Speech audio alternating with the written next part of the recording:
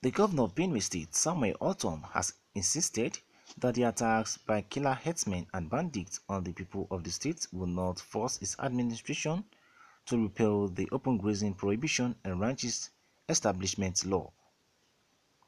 Ortom stated that his administration will not be intimidated or repeal the law, but rather amend the law to increase the penalties against anyone who flouts the law. He stated this on Saturday at the banquet hall of the Government House in Makurdi while giving his midterm scorecard as part of activities marking this year's Democracy Day. This law has come to stay and not amount of intimidation can make us repeal it. Instead, we will soon amend the law in order to increase the penalties against offenders, he said. Autumn lamented the humanitarian situation caused by the continued attacks by herdsmen, bandits, and other criminals in Benue community. The security threat from armed herdsmen, bandits, and other criminals in our communities has resulted in wanton killings and the displacement of people in large numbers across the state. Today, Benue State has over 1 million IDPs, internal displaced peoples, you know, with many of them living in the camps we have set up and others staying in their relations. They are staying with their relations. The situation has created an unprecedented humanitarian crisis in the state.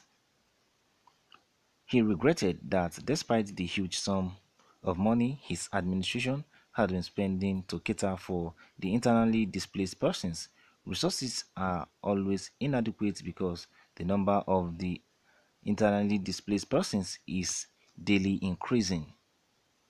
My desire is to ensure that the IDPs return to their central homes.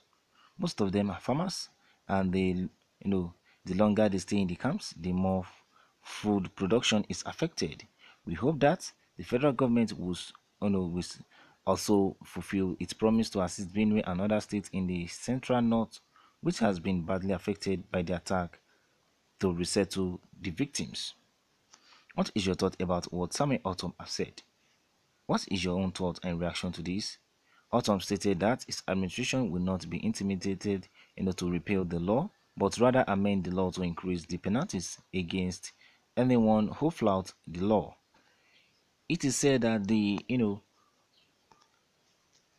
ban on open grazing has come to stay, and no amount of intimidation can make us repel it.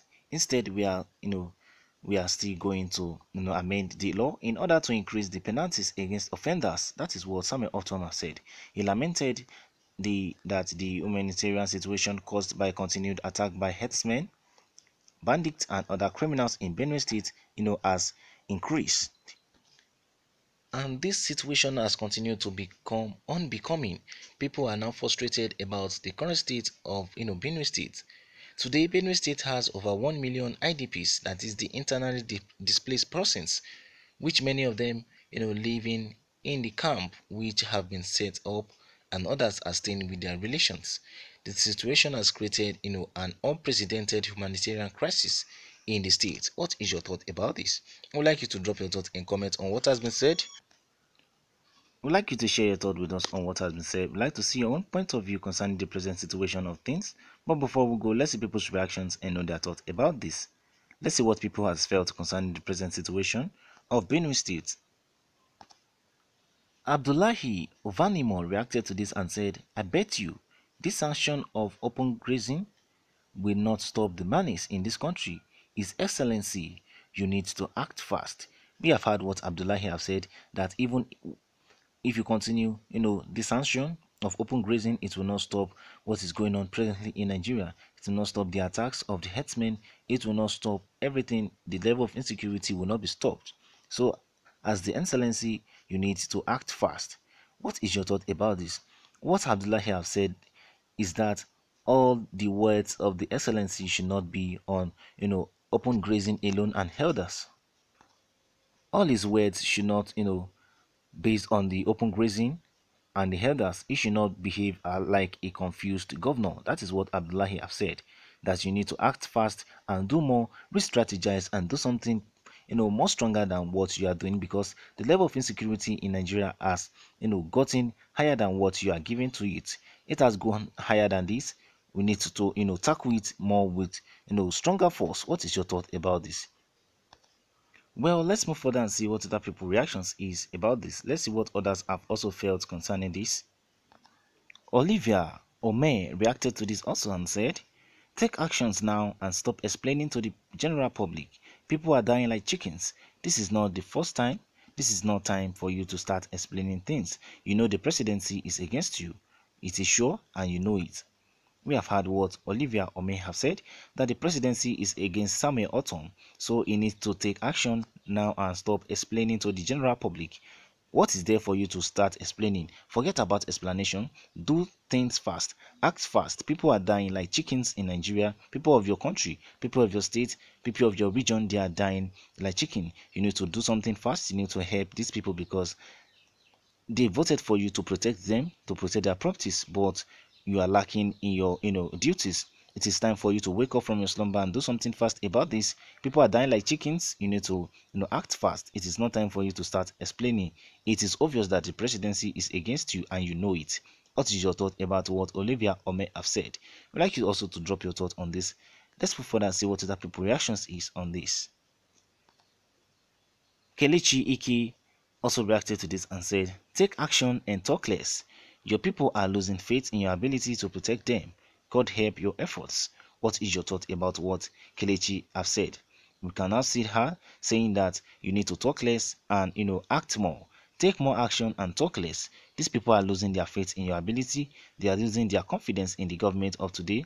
People are frustrated with the effort of the government. People are frustrated with the effort the government is putting in the current situation. The current situation has gotten to the highest level of which we need to act fast, but the government probably are looking it with just mere eyes. They are looking as if everything is okay, but inside of us we know that everything is not okay. We need to take action and talk less, according to what Kelechi have said, because these people are losing hope in the president. They are losing hope in the governors also. So Autumn, if you don't want your own to be like that, you need to take action and talk less. Your people are losing faith in your ability. They are losing it, and they will continue to lose this faith if you don't act fast on it. We pray that the Lord will help your efforts. That is what Kelechi Ike have said. What is your thought about this? We can now see that people are urging the governor of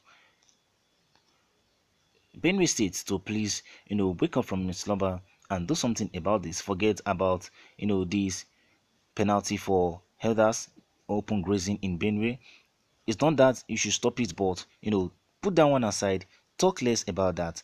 Put more actions to the know strategies of which can be used to stop and curb the issue of insecurity in your state, because people are dying like chicken. That is what has been said. What is your thought about this? We would like you to drop your thought and reaction on what has been said.